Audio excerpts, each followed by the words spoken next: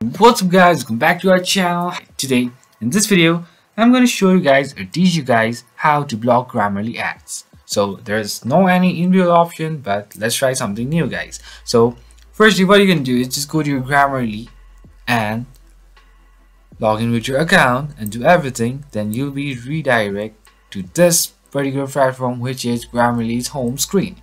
Then to block ads of Grammarly, what you can do is just go to your left hand side over here. You'll be having a lot of options: My Grammarly, Trash, Account, Apps, Premium.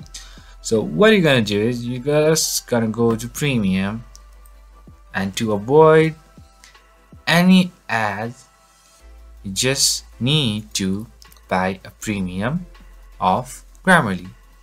You can go over here, you can choose Premier plan, or you can also choose Business plan.